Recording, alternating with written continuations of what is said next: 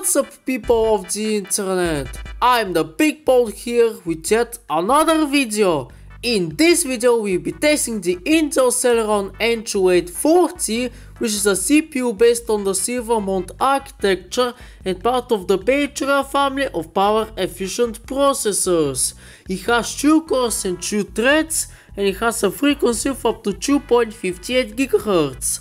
The Celeron N2840 has the Intel HD graphics base rail as the integrated graphics, which have 4 unified shaders and a frequency of up to 792 MHz in the N2840's case.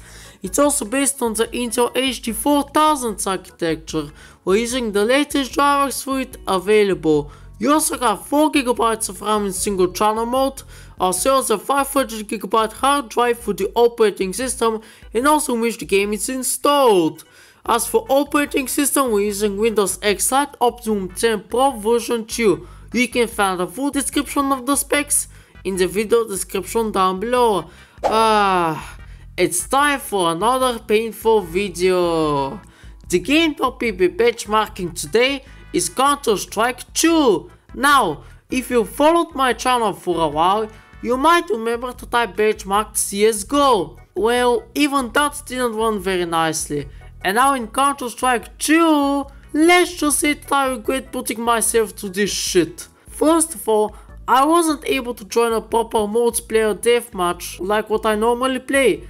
That's because the Celeron N2840 and 4GB of RAM combo is so terribly bad for this game that it just struggles to load you into a match even after waiting more than 10 minutes, by which point the game tells you to piss off and disconnects you, telling you that you're unable to connect with the game server, so you're gonna have to play in a bot match. Speaking of waiting, yeah, there was a lot of waiting involved during the making of this video, considering the fact that not only it takes an insanely long time to join into a bot match, but also that CS2 takes a very long time to actually launch.